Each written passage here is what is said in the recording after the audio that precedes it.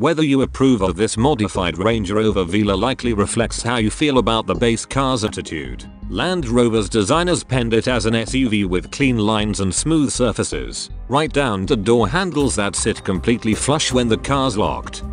Lumbar design, not usually subtle with its SUV mods, has turned that on its head. It's re-adorned the Velar with all the things its creators seem chuffed to have got rid of.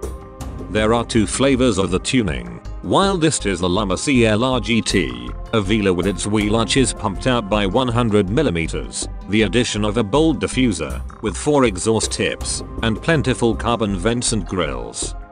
If that's a bit much, then you can spec little spoilers and vents individually, without having to worry about the Velar's already width restrictor troubling girth swelling too much. You can also choose from a variety of 22 and 23 inches wheels, yep, 23s.